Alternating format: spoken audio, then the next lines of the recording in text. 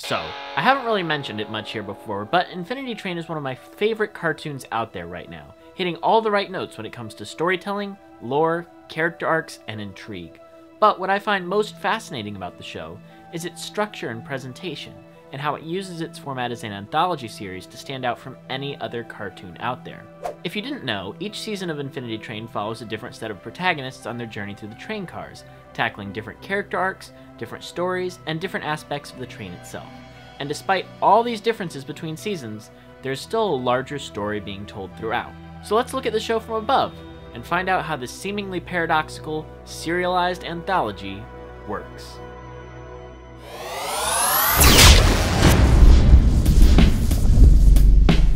So, Infinity Train has 3 separate stories so far, with Book 4 on the way in 2021 according to the animation studio working on it, even if it hasn't been officially announced. Given how much the show has been trending on Twitter and HBO Max itself though, it's very likely we'll get the full 8 seasons creator Owen Dennis has laid out for the show, which has me hyped. But, you and I both know this isn't the Infinity Train news channel. So, let's talk about the supposed paradox, the serialized anthology, as I've dubbed it. The term serialization refers to when the storyline of a series continues from episode to episode, rather than having the series tell standalone stories.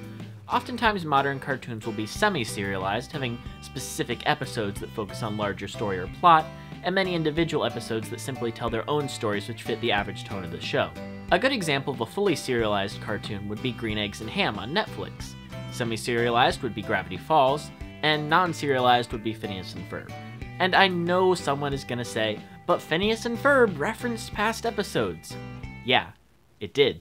And that's continuity, not serialization. So, now that we know what serialization is as it applies to TV series, what exactly is an anthology? An anthology series is a series which tends to explore multiple different concepts and ideas, in which episodes share a similar structure or format, but where character progression and plot threads are usually nowhere to be seen.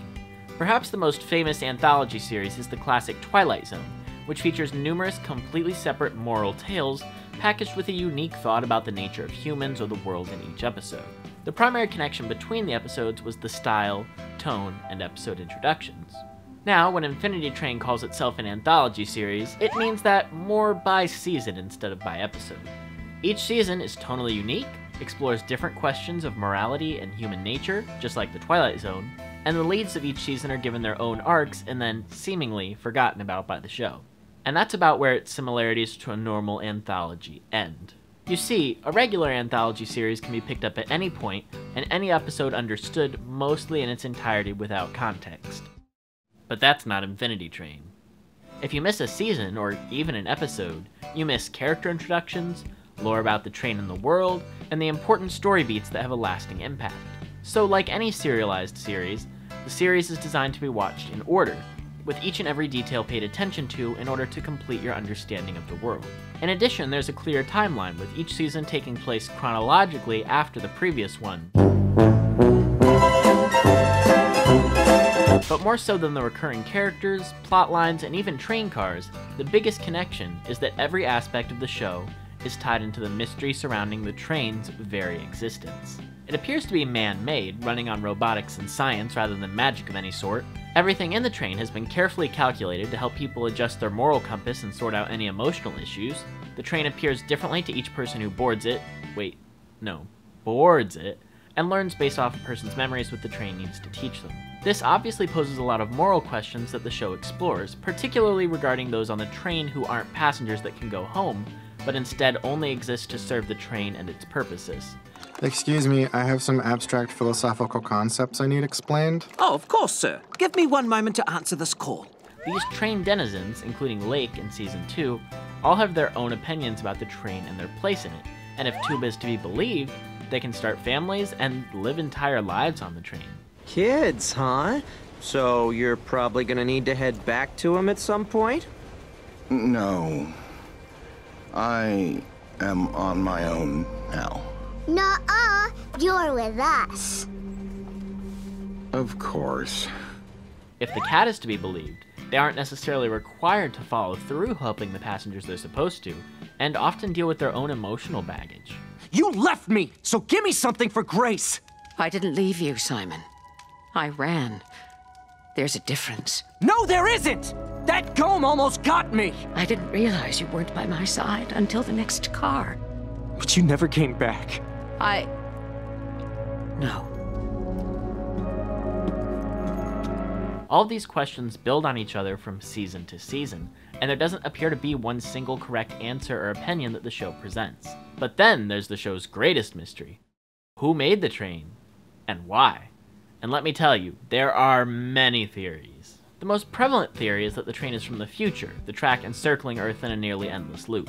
This could be supported by the idea that the Earth was destroyed in a nuclear conflict of sorts due to a degradation of mankind's nature. As a potential last resort, the remaining scientists of the future designed the train to be a gateway to the past, to teach former generations how to properly deal with their problems. While it's an interesting theory, I'm not sure quite how believable it is, as introducing time travel into the story would create far more questions than answers, but we've gotten way off topic here. The point I'm trying to make is, the burning moral questions and overarching mysteries at the show's core make it far more than just an anthology series. It's a series that uses the best aspects of both anthologies and serialized shows to create something utterly unique in the world of TV animation. A series that explores deep themes such as divorce, mental breakdowns, and the morality of the world without a narrative that remains focused on a consistent group of main characters. It takes the concept of serialization and applies it to the larger story of the train's conception and operations, as well as to many minor recurring characters throughout the series. It also allows for setups of new characters in seasons where they aren't the stars, weaving the narrative in a wonderfully complex way. And the overarching story has truly only begun as of the end of Book 3, with Hazel and Amelia looking to be the protagonists of Book 4 as they go to the engine and work out Hazel's issues with 1-1.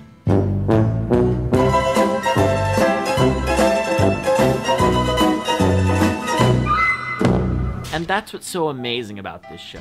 It uses the nature of its structure to present compelling character stories about different people in both the real world and the train's world, while simultaneously telling a grander story about a train that imprisons people against their will for a seemingly good cause, but with no definitive source for its motivations or existence. So, as it turns out, the Infinity Train paradox isn't really a paradox at all, because the show found a way to make everything work and flow on both a serialized and anthological level, building the viewer's engagement and investment all the more.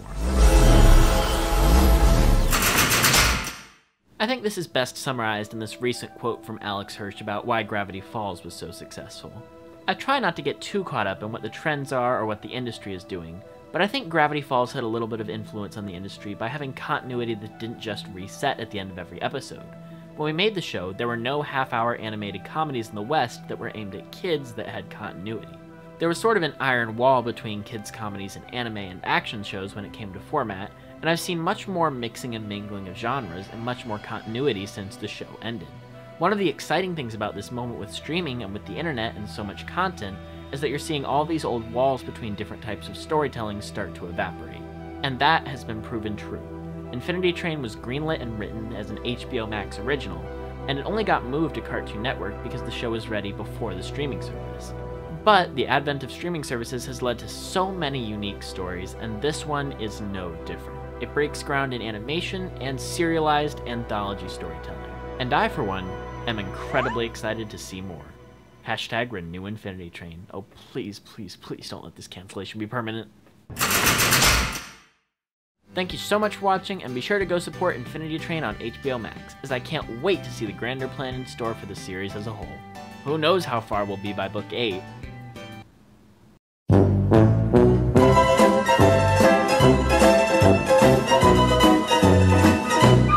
And that's on Studio Leadership. Thanks so much for watching, and I'll see you back in Dimension 1.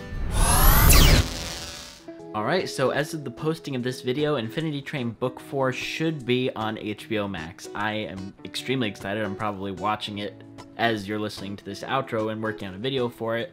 I'm going to have a video about Book 4 on the channel within the next week or so. I'm not sure if it's going to be a review or a video essay, but I'm just going to see how I feel after I watch the season and what I want to talk about. Like I said in the video, if you haven't seen any of Infinity Train, go catch up on HBO Max, grab that free trial, and just binge the whole thing. It's like an 8-hour binge. You should be able to get through it really fast. The other big thing this week is Amphibia, with Sasha and Marcy finally meeting in the third temple, so I want to try and find time to squeeze in a video about that, but I'm not sure when I'll be able to get around to it. I also have a special React video coming pretty soon that's something new and I've never really done before, so you should get excited for that. And I hope you all have a great rest of your afternoon, day, evening, night, or whatever time it is you're watching this.